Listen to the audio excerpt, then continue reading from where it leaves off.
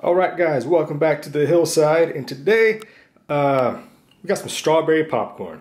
So I got some of these seeds at the local grocery store or drugstore, I forget, back in April or May, and it was one of these get your kids to grow stuff, and it was it probably had maybe 10 to 12 seeds inside of it. It cost like a quarter.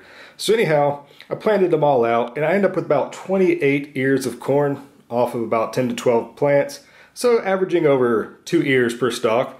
This strawberry popcorn, I had a couple large plants that got about 5 feet tall, but for the most part they're about 3.5 to 4 feet tall. And this one here in front of you, this is about the biggest one that I got. This is a nice size popcorn. You can see where it gets the name strawberry popcorn because it is this reddish purple color, but it does kind of look like a strawberry. And that being said, some of them turned out to be extremely small. So some of the plants got bigger than the other ones, and that's fine. But I mean, it does look like an almost, there you go, like a little bit of a strawberry in a way.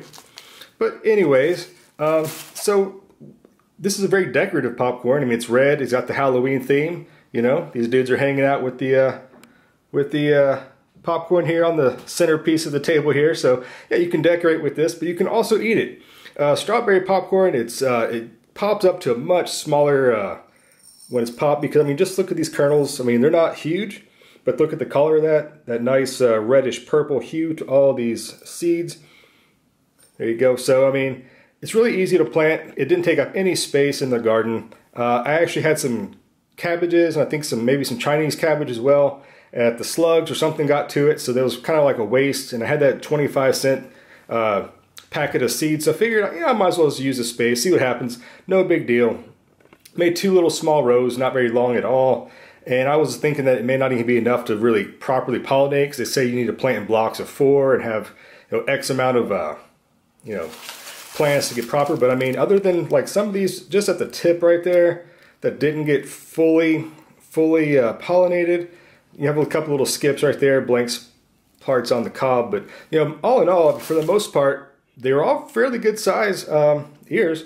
And this is, like I said, you're not gonna completely supplement your popcorn needs for the entire year by growing just a couple plants. But like I said, you paid 25 cents for a packet of seeds, and let me just get some over here. Okay, so how many seeds are in this? I mean, I don't know, I could probably take it out and count it. But anyways, I mean, if you save just 1 ear of corn like this, and these things are completely viable for next season, you could plant this out, have exponentially more.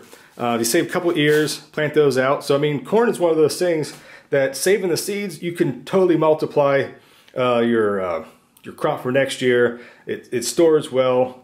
After the holidays over, after probably Halloween and Thanksgiving pass, I'm going to go ahead and shuck all this corn, save all these seeds in a like just a glass jar, keep an airtight container, and it's going to last through the winter. Like I said, I'm going to save some to plant for next year, but I'm also going to eat some. So let me go ahead and take you into the kitchen. I'm going to pop a couple of these kernels and show you the difference between the strawberry popcorn and maybe the the typical movie popcorn, or the popcorn you get at home that you get from the grocery store and pop. So let me go ahead and zip into the kitchen and show you what we're doing. Alright guys, so here we are in the kitchen. Just a little bit of light oil. Throw the seeds in there, and they're popping along. I mean, it couldn't be easier than that. You guys know how to make popcorn, but just check it out. These little guys, they don't pop up to be full size like you would probably normally expect from a bigger kernel, but that's fine. This is going to be it's just ornamental. It's a nice little snack, little treat. There you go. I think it's probably most of it. Give it another second just to make sure. Turn the heat off. All right. So out of all those seeds, I had two that did not pop. So that's not too bad. I mean, it's just a couple seeds. It wasn't even an entire cobs. Oh, there it goes. So anyways, so yeah. So let's see. That was, any blanks in there? 1. So I had 1 that didn't pop, and I think it just did. So pretty close to 100% on the popping. Go ahead and risk burning myself here, but guys. So I mean, it's not as big, but it's all right. Just gonna focus on it. There you go. Try it out. Oh yeah, that's good popcorn. Nice, white, and fluffy. This is a bigger pop right there, but check it out. So yeah, if you guys are interested in growing a unique crop or something different, strawberry popcorn, I definitely recommend doing it. It doesn't take up that much space. It tastes great. It's ornamental. You can use it for decorations. And if you don't want to use it as popcorn, that's fine. The decorating possibilities are absolutely worth it all the same. All right, guys, I couldn't make that popcorn without at least giving you a taste test, a real good taste test. All right, so check it out, man. This popcorn pops up white. It is awesome. It's fluffy. It's small. You can even probably can't make it out, but inside the kernel, you still have the reddish tint of the kernel in that. This is so good. The best part is it's homegrown. It takes, you know, once it's properly dried and cured, this popcorn is going to last all winter long. Well, potentially if you had enough of it. This is not going to last that long, I can tell you. This popcorn is amazing. It's small, but it's delicious. It's crunchy. It's not like big and fluffy, which I actually prefer a little bit more of a crunchiness to the popcorn. It's super light, nutty, just all around awesome flavor. Yeah, guys, you definitely have to give the strawberry popcorn a try. I'm definitely going to plant a lot more of this next year and aim to just have an extra, extra large amount, because I really like this a lot. This is better than the stuff you can buy at the store. So good, so easy to grow, so easy to take care of.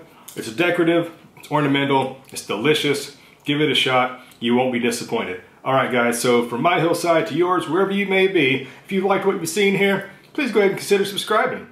If you do like what you did see, give it a thumbs up. And if you've grown strawberry popcorn before, or if you have any questions about how to grow it or how to cure it or how to cook it even, just leave a comment down below. I'll be happy to answer it for you guys. So from my table to wherever you may be, we'll see you next time up here on the hillside. Bye-bye. So good. So good. You gotta go now. I'm finishing my popcorn. Weird, don't watch people eat. Creeping me out. All right.